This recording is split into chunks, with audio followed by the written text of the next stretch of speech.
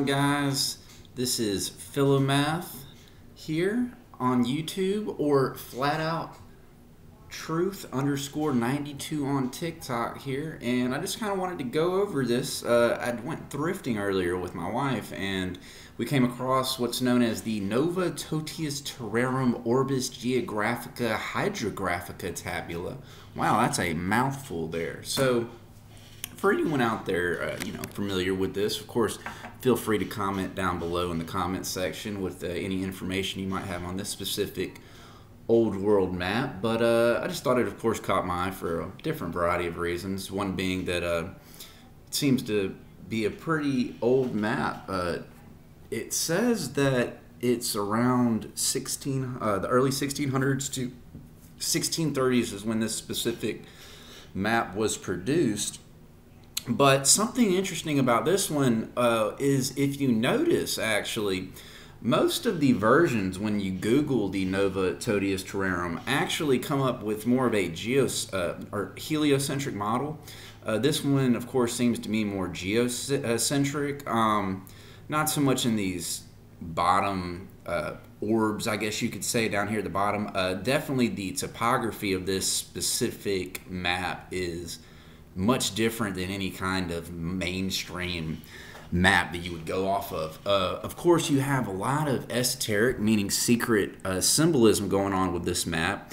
You have the Greek gods going all the way around the perimeter of the map. And then, of course, the most interesting part about this specific map that catches my eye is the bottom section, which seems to have a lot of old world / Tartarian technology, Antiquitech technology buildings, if you will. And let's get a little closer examination of some of these pictures down here at the bottom.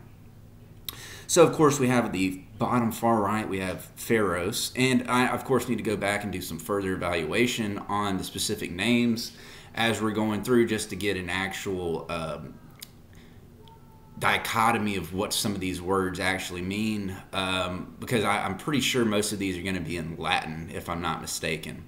But from what we can go off of just from looking at this one, of course, you have this, it looks to me like this island kind of going on here in the background, and this spiral road leaning all the way out to this giant spire / castle.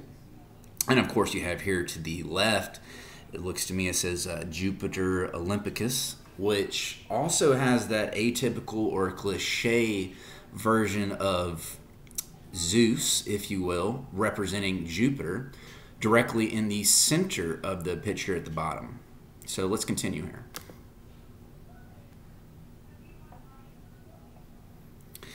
And moving along here, it looks like we have the Plana, if I'm not mistaken, Templar. This almost looks reminiscent of Solomon's Temple. I could be completely off there, but it does look very close to what any kind of depiction of Solomon's Temple would be from most people's perspective in their mind's eye. And as we move along here, we also have on this side, I believe it says Mausoleum, L-E-U-M. And of course, it looks to me like another kind of pyramid style building. You have that Phoenician overtone to it. It's got an almost dreamlike quality to a lot of these pictures, given just that air of mystery to it that we all have come to know and love, with, of course, the occult imagery overlaid. And there's a little closer image of that same one we just went over. Yeah, this specific map had kind of a holographic feature. You should be able to find this one specifically on the internet if you look it up. But like I said, when you look up this one, you're more than likely going to get a more heliocentric version. So yeah, this one here, of course, you got more, it looks like spires or cathedrals, right? Or even something reminiscent to the pagoda of the Asian side of the world. And it looks to me like some type of smoke cloud going on here in the background, maybe reminiscent of some type of disaster, some type of cataclysm. Not exactly sure. There's no telling exactly. It's definitely got some kind of occult overtone to it. Moving on.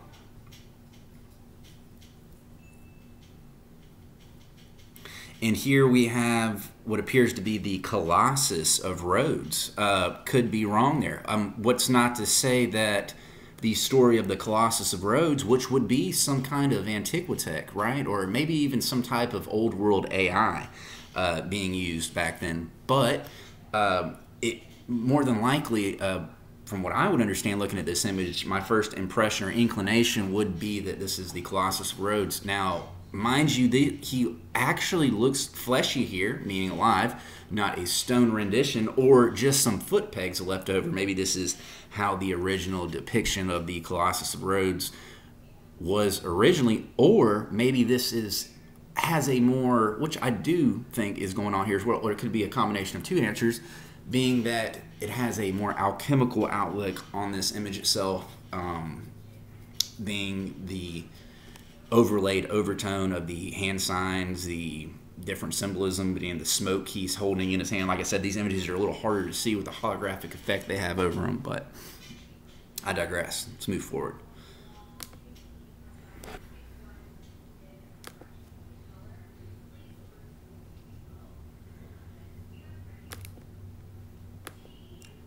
Come on.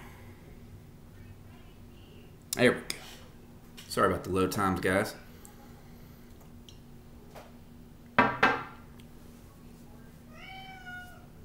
Yes, marzipan. Fascinating information. This last one is a little bit more blurry, but yeah, this almost looks to me like an old world city. You have a lot of spires going on in the background.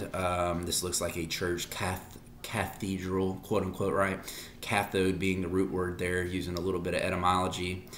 And you gotta ask yourself, after going through literally this whole set of slides here, what exactly is the purpose of specifically having those images in this picture or map? Why would this be in a map? It's got to have more actual meaning to it than just for decorative purposes, right? Because we don't make maps like this anymore. So with that being said, I want everyone to kind of go back through that if they can. Maybe they can find something interesting that they can discover.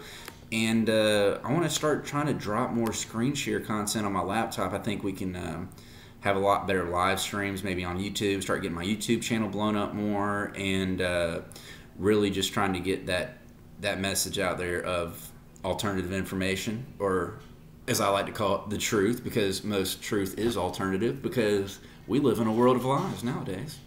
But with that being said, this is Philomath, or Flat Out Truth _92 on TikTok, signing off, and I'll see you guys on the next video.